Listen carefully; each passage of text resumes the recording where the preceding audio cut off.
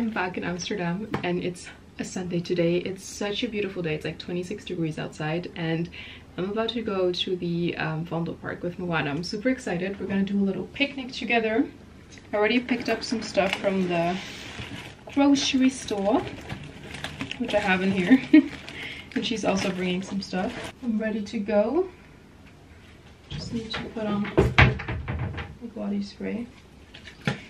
You know the Sol de Janeiro spray? Like, I hate it when you spray it, like when you first spray it, but I love the scent when it like sets in after a while. Like when you just put it on your body, I feel like it smells very synthetic and like very artificial.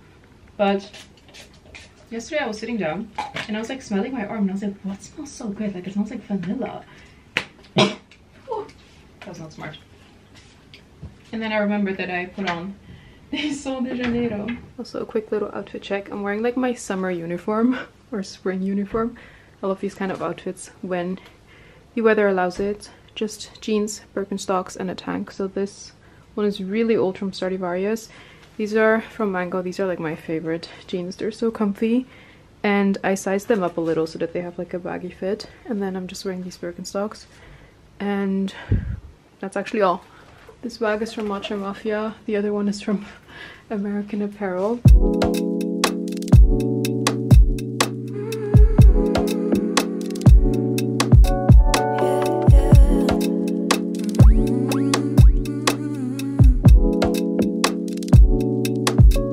I'm sitting pretty in my sundress. Me veo bonita, I could care less. No pienses que me impresionaste. Guys, this is our dinner. I know. Moana made my absolute favorite salad. It's a bit like, hoe zeg je dat, mushed now, but it tastes amazing. Mushy salad. Mushy. Stunning. I'm gonna put the recipe in the description. Are you gonna share it with me? It's not mine. Oh. So, and then we also have some snacks. We have some fruit, hummus, some Lebanese bread. Oh. Het is echt lekker. We got a spicy hummus. We're trying this one for the first time. The spicy mango hummus. And that's our dinner. Dinner. On my pillowcase, on my pillowcase, giving you a taste. At the end of the day, I could care less what comes next, 'cause I'm not far. Okay, Just it's too daisy. my pillowcase, my babe, come have a taste, Hello, hello, back again at Renessence, but today we're going to be showing something different, not just the sauna, which I am about to take with my sister. It's ready for us. So excited to hop in. But the fun part, or I don't know if I would call it fun, is the ice bath that we're going to take afterwards. So yeah, first the sauna, then the ice bath. I'm looking more forward to the sauna, but the ice bath is going to feel so great afterwards. So yeah. How do we feel? Detoxified. You and the angles, thank you.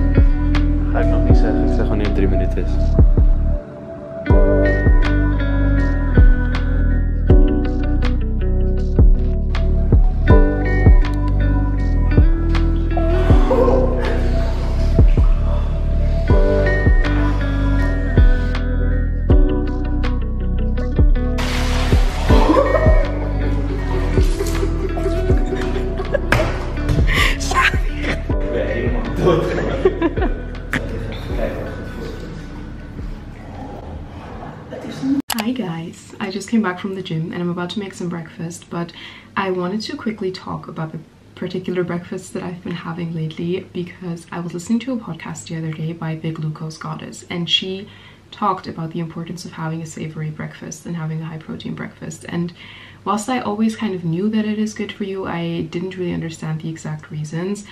But I'll definitely link the podcast in the description because I can highly recommend you to listen to it. She has so many like helpful and insightful tips, and her tips don't have anything to do with restriction. They're just like a different way of eating that can really help you to maintain like normal glucose levels. And you might think like, okay, what does that have to do with me? I don't have diabetes or anything. Trust me, this stuff is so much more important than you think. And the reason why I wanted to talk about it is because in the past I've often experienced like anxiety throughout the day, and I would get like these jittery feelings, my hands would get shaky, and those were also the times in which I oftentimes had sweet breakfast or breakfasts that were not filling enough. And ever since I kind of switched to savory breakfasts and really made sure to include a lot of protein in my breakfast, I kid you not, my concentration is so much better. I don't get hungry as fast, especially like on days in which you might have an exam or when you know that you have a busy day and you might not get the opportunity to eat lunch very early on. Then I can really recommend it. So I'm going to make one of my favorite breakfasts right now, which is like a little breakfast plate, I guess you could say. I've always been a fan of balanced breakfasts. So what I'm going to make is some scrambled eggs, salmon, arugula, and add some cucumber to it. I love this combination because salmon obviously is a good source of protein as well as eggs. And then I just love always adding some greens to my breakfast. I'm going to show you guys what I'm going to make. I also wanted to talk about the salmon that I'm using because I'm using wild salmon. It's always a bit difficult with fish, you know, because like, yes, fish is super healthy, but then also our oceans are full of plastic, and a lot of the fish that are not wild caught are injected with antibiotics. So I usually get wild salmon. It has a different taste than the regular salmon, like a slightly different one, but I really prefer this. So this specific salmon is a sockeye wild salmon. They harvest this one in Alaska, and it's like a small fisher group. I'll also make sure that they harvest the salmon in a sustainable way. You know, I personally really value those things. So if you also live in the Netherlands and have been looking for a good brand of salmon, this is the brand that I use. By the way, I'm also going to put more of the benefits of eating a savory breakfast on the screen because like for me, these were the main reasons of why I've like mostly switched to savory breakfasts. But also my sister, for example, said that she doesn't get headaches as often as she used to when she eats like a savory, like well-balanced, high-protein breakfast. And there's so many other benefits to it. I just, like, those are the things that came to mind, and those are the things that I personally, like, struggled with and was able to solve by having a savory breakfast. But yeah, if you have the time to give the podcast a listen, I can really recommend it. And there's also another podcast that I listened to the other day, which was about the relation, which was about brain health and also the impact of exercise on brain health, how it can reduce dementia, all these different things, and also how to improve your memory. Like, it was so interesting because I feel like we don't talk about our brains that often. So I'm also going to link that podcast below. It was an episode by The Diary of a CEO. It was with a neuroscientist, and it was this episode, but I also put it in the description for you guys. But this was also such an interesting lesson. I've been loving to just like expand my knowledge about health related topics because I'm obviously studying business, so I don't learn this shit at uni. And I think it's also just important to know the why behind your habits. You know, like, you often hear, okay, it is important to eat healthy. You hear that it's good to eat protein. You hear that it's important to exercise. But like, I think that if you really know the why behind your actions, it's so much easier to stay consistent with them and to have more motivation to do them because you know exactly why you're doing it, if that makes sense. But yeah, I'm gonna get started on breakfast. First of all, I'm gonna crack 2 eggs.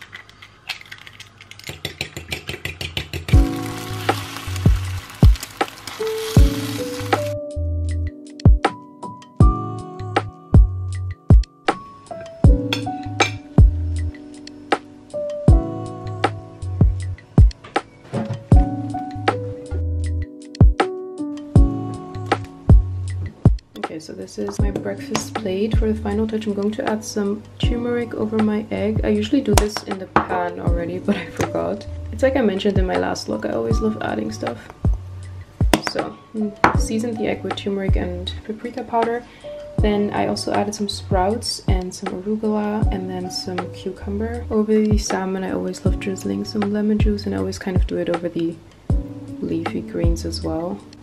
And then I also like adding an extra drizzle of olive oil for some healthy fats.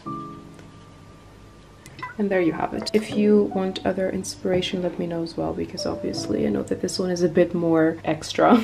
There's definitely more simple ways to eat a savory breakfast. I want to show you guys a smoothie recipe that I've been wanting to share for a while actually, but I don't know, I just always forgot and thought that it would be nice to add into the wellness vlog. This is really a smoothie that you can like impress people with. I'm not kidding, it's so good. Okay, first of all, 1 cup of almond milk. Now this is the most important part of the smoothie. You need hazelnut butter, not almond butter, hazelnut. Trust me, I've made it with almond butter, but it didn't turn out as good as it usually does. So really hazelnut butter, just because it has like a stronger taste. I don't know, it just makes it so good. So I'm gonna do like 1 tablespoon, 1 frozen banana, and then 1 cup of blueberries, and then finally some cinnamon.